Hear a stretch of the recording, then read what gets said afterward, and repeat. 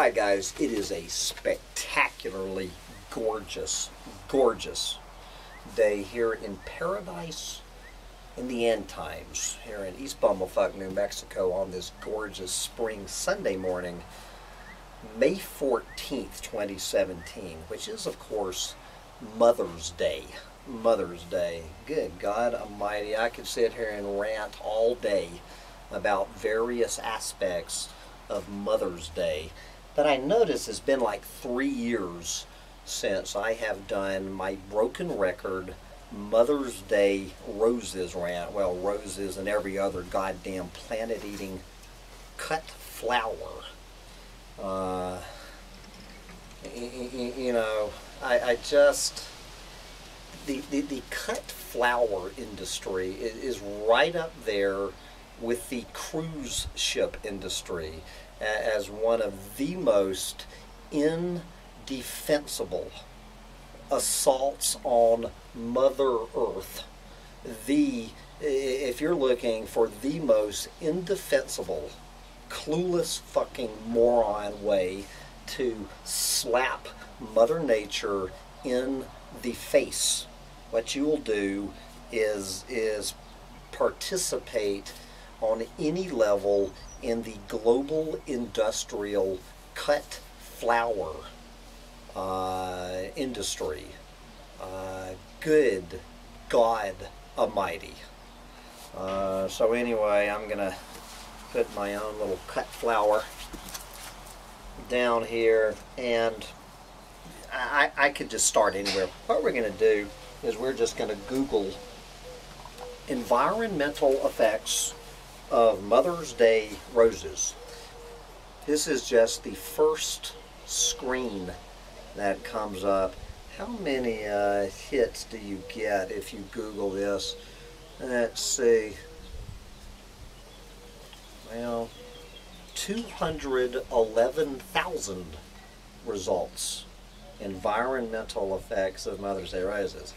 Okay, this is, and I'm just going to go down the list of headlines, and then we're going to pick one. Pick one, get it? Scientific American blooms away the real price of flowers. And another one from Scientific American, roses raise environmental concerns. We're going to go to the Independent, the environmental impact of our hunger for roses. Elux magazine, not pretty, the environmental impact of flowers. Here is Policy Forum, love hurts, environmental risks in the cut flower industry. Here is, I don't know who this is. What are the environmental cost of flowers? Here is from the Guardian, growing roses harming Kenya's ecological sites. The good old Huffington Post, eco etiquette. What is the environmental cost of cut flowers? And bringing up the bottom, and we'll just pick this one out. A rose is not a rose, from Audubon magazine. I need to check in more often with Audubon magazine. A rose is not a rose. Long the symbol of love, irresistible desire, and ephemeral beauty, the prickliest of flowers has never been so popular, so lucrative, or so toxic for the environment.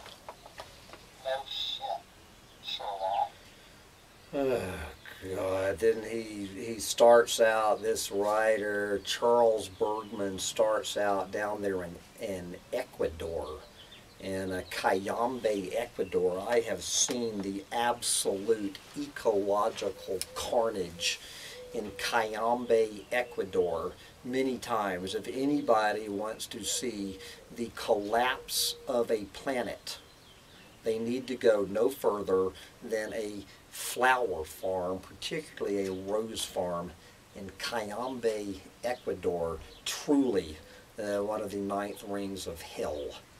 And Jesus. So they're looking down. Okay, let's get into the facts of the story. He starts out with this long description of the environmental horror of just one rose farm. The bigger picture.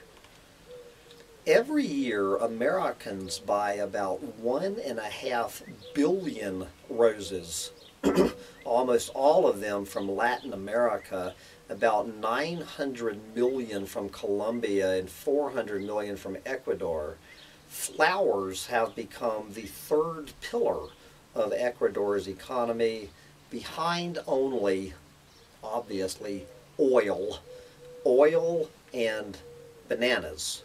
More than 90% of Ecuador's blooms are exported primarily to the U.S., yet virtually every rose is really an industrial product treated with pesticides and fungicides by a commercial farm before making its way to your mother.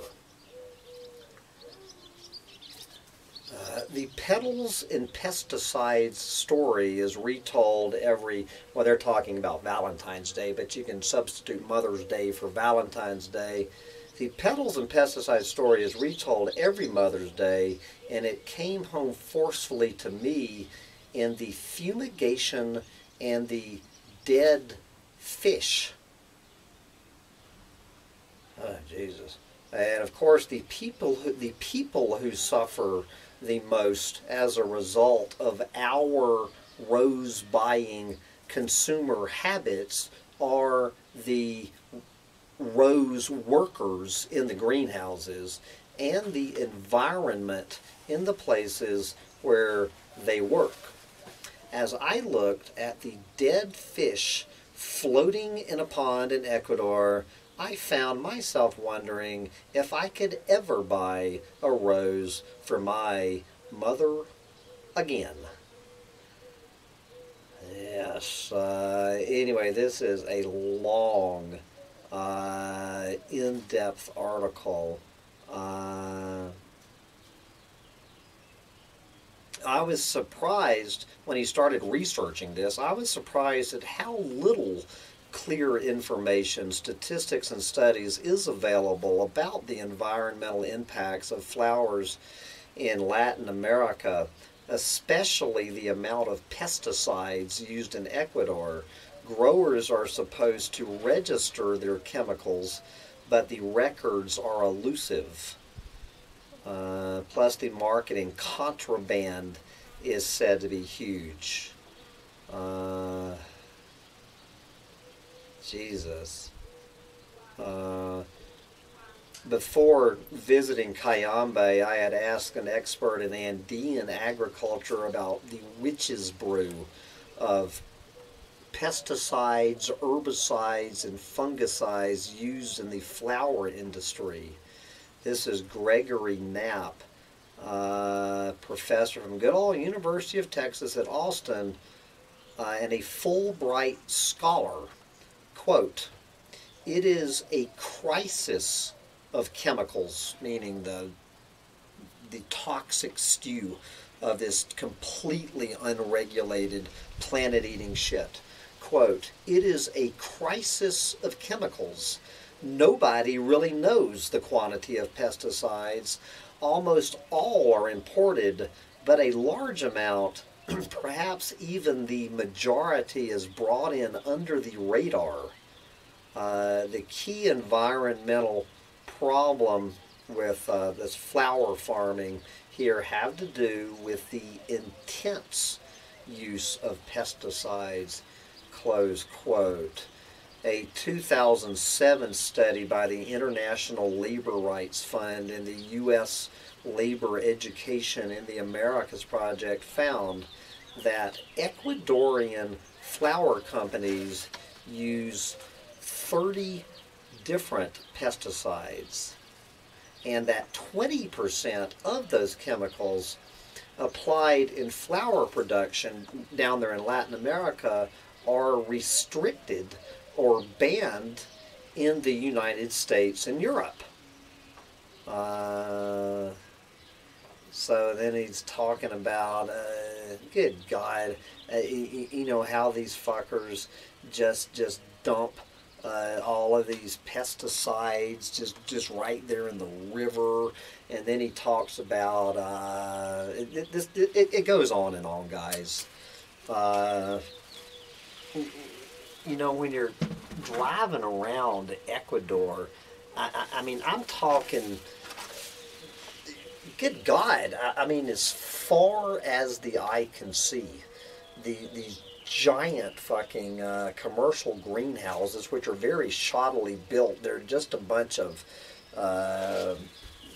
posts in the ground, which are, you know, the posts come from the Amazon jungle just down the hill, and then they wrap these things with these giant rolls of plastic. You know what I'm talking about? The big ass sheets. I mean, beyond, if you've never seen this with your own eyes, you cannot imagine what I'm talking about. And this shit is good for maybe 1 or 2 seasons, and then the wind rips it up and just tatters it. And I mean the entire countryside around Ecuador and Colombia, thousands and thousands of scorched earth acres covered up with this shredded plastic and all of this bullshit. And of course, you know, then all of these damn things have to be stored in these refrigerated warehouses, and then they get on these goddamn airplanes and flown to the U.S., and then they get in these goddamn refrigerated trucks. And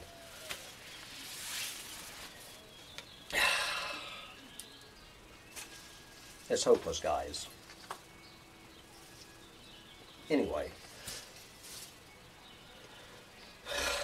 I'm done.